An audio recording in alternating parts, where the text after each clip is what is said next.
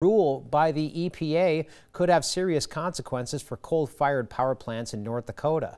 As part of a series of rules issued last week, the EPA is now requiring all coal plants to cut their greenhouse gas emission by 90% by 2032. Federal leaders say plants would have to meet that benchmark to continue operating past 2039.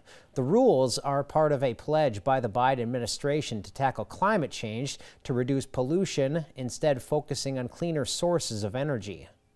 The timeline of 2032 and 2039 to build out the generation that's necessary, not only the generation that's necessary, but the transmission to the generation that's necessary to meet up with the potential demand, it's not possible. And I'm not one to gloom and doom, but there's reality, and then there's what some folks want and wish to happen. The new rules also require plants to lower their emissions for toxic metals such as mercury and air toxic standards, or MATS, and requiring safer management of coal ash, which was previously unregulated.